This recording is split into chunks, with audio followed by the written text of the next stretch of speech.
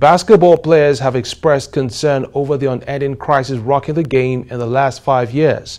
The players' representative on the board of Nigerian Basketball Federation, Stanley Gumud, who spoke on behalf of the players, said they want to know when the impasse will end.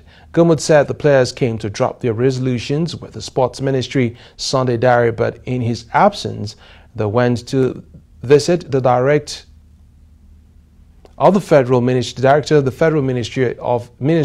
to drop their demands.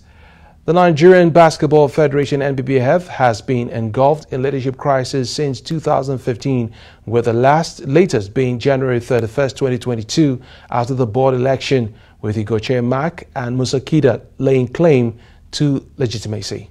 One of the resolutions of our meeting is that we should walk to the Honorable Minister of Youth and Sports to, ask him a few questions as to what is going on with our basketball. Because you can see, mark the ball, what has been keeping us from the beginning of the year, is coming to an end. And there was a standard that was set in that championship. As such, we want to speak with the Honorable Minister, let us know what is the way going forward, what is the way, when is this crisis going to end, so that the Nigerian basketball player will have an opportunity to continue to play his basketball. We're going to drop our, resolutions, in writing to him, to his office, and to see if we can actually see him, if the leadership of the players can see him, because we still really want to see him.